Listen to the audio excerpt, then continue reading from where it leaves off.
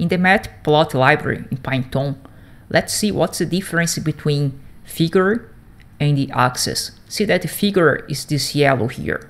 It's the whole picture. And what is the axis is this black. See the code here. First we define fig, ax equal plot, matplot library, this plt, subplots. Then we set the figure set, face color yellow. See that the whole object here is yellow.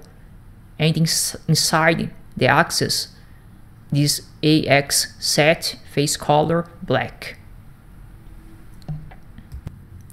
In this figure, we have 6 axes. And how we did that? See that you control here.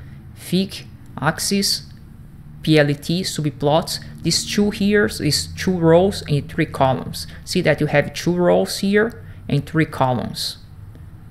If you want to control the fig here, fig set, face color gray.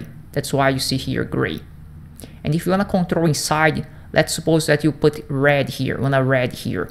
This is axis 0 and 1, because remember, Python starts count from 0, and set face color red.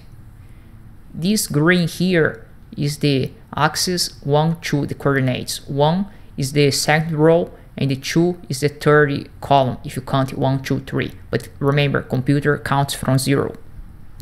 How to put this bar chart in this axis? The coordinate of this axis it's 1, 1. Then first you put the coordinates, and then you call the function bar in the variables countries that's defined here, Canada, Mexico, and the USA, and the population that's defined here.